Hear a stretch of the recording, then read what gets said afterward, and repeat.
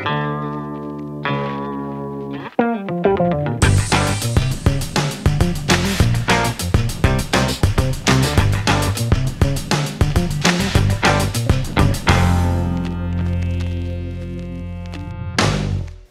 and welcome to another edition of Dale Simmons Photography Studios product review. Today we have kind of a fun, unique product here. It's by ProAm. It is a jib boom for a video camera. This is the 4-footer, and I want to talk about it a little bit, some of the good things and some of the not so good things that are here, but it really works really well. So first of all, basically I've added the counterweights and the monitor and the monitor bracket, and I'll talk about that in a minute, and then mounted it up to my camera. But its use basically is to swing the thing around and get you in different positions where you can operate your camera from different locations. You can take it up. This particular one is 4 feet. So I'm up around 7.5 feet right now, and you can bring it down to as low as 1 foot. Now, one of the great things is in this particular product is that this thing moves and keeps the camera parallel as you're swinging your boom around. So it keeps the camera, regardless of where you are, it keeps it parallel, and that really works out really well. Now, let's talk about the product itself. One of the good things it did is the actual mounting system itself is really outstanding. I like what they did with the mounting shoe here. They made it adaptable for a 1/4-20 center mount, but they also put in 4 additional holes that are 1/4-20 tapped to add some more security. And what basically I did here is, on mine, I wanted to be able to mount it to the tripod, but not with just one standard 1/4-20, because based on the counterweights that you have, and I'll tell you how much that is in just a minute, I wanted to make sure that I wouldn't have to worry about, you know, stressing out that single 1/4-20 and causing a problem, maybe snapping and breaking the camera. So I wanted to make sure that didn't happen. So they made that out of a good quality product. The product, basically the arms are made out of aluminum and is pretty lightweight. They give you a kind of a mathematical equation based on your camera weight. It's about 4-to-1. So basically, if your camera weighs 5 pounds, you're going to roughly have to have about 20 pounds of counterweight. Mine particularly turned out to be, my camera weighs, without the Rode mic and the battery, weighs 4.8 pounds. So add the microphone and the battery on it, it kind of put me up over the top. So basically it's settled for 22.5 pounds, because what you want to do is, when you walk away from this, you want your camera and your boom arm to be 100% parallel, and not doing this kind of thing or flipping down on its own. You want it to be, when you set it up and walk away, that it actually stays true.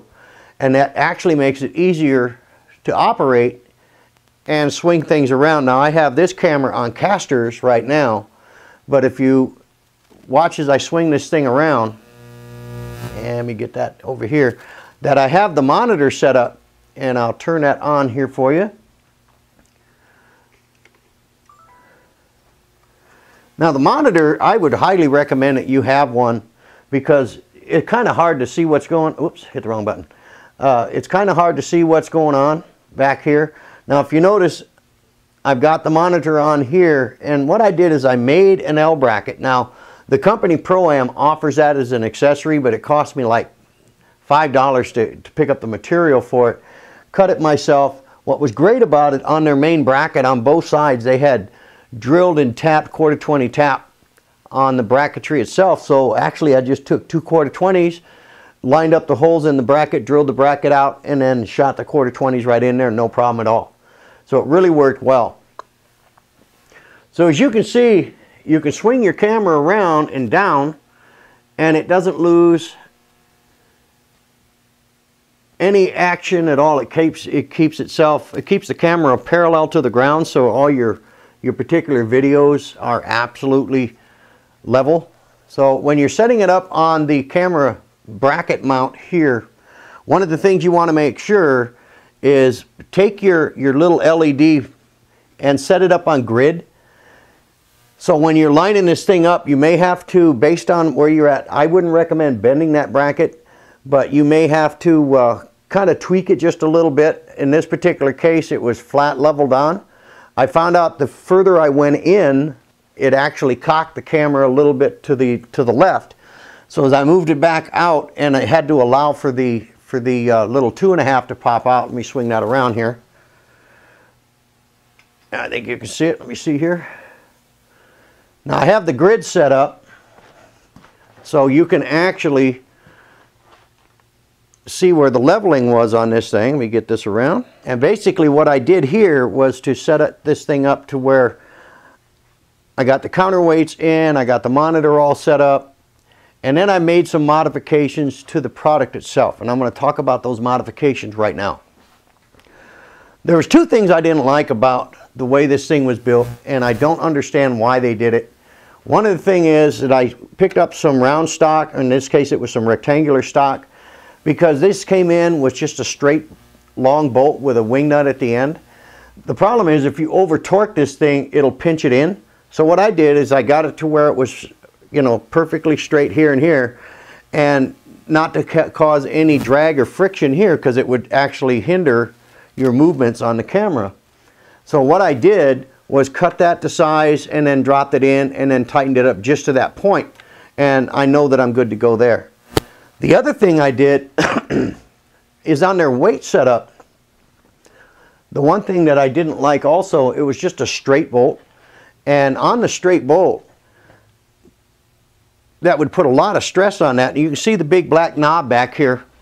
On the knob it has about maybe an inch of depth, about the same circumference as a standard weight. Basically what I did here is I cut a piece of PVC pipe that had the same outside diameter as the weights, and then put it in here, cut it, estimated the difference of the, and it's about an inch on this knob, and estimated that, and you can see that it was just off a little bit, but now I don't have all that stress on just that one long bolt. So that kind of paid off kind of cool. One of the things that I noticed on this particular product as it came in, they boast that they use powder coating, and I'm going to get up over here because I know you're going to be able to see it. Let me get this zoomed in. Okay, you can see that black mark here. What they did is they scratched the powder coating, and instead of sending it back in to be powder coated, somebody just took a Marks-A-Lot and just kind of covered over that scratch.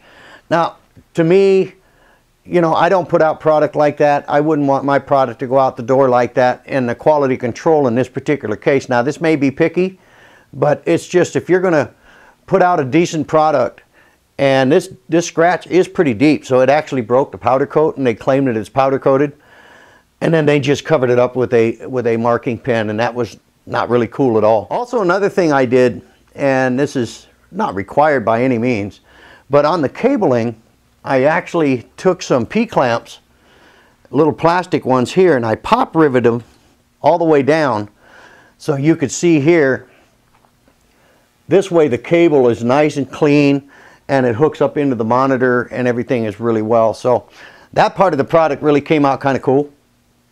One of the things I really like about this thing is how effortless it is to move this thing around and to get your shots where you want them. It just swings out. And I have the particular tripod is on casters too. So basically you could do a lot of interesting shoots here. If you had it on casters, you can bring it in, bring it out, and do whatever you want, and just roll it where you want it, and then roll it back in. I mean, it'll really make it nice for your video shots, and really not get that jerkiness in the video, or the shakiness. It really does an excellent job. As we say here at Dale Simmons Photography Studios, happy shooting.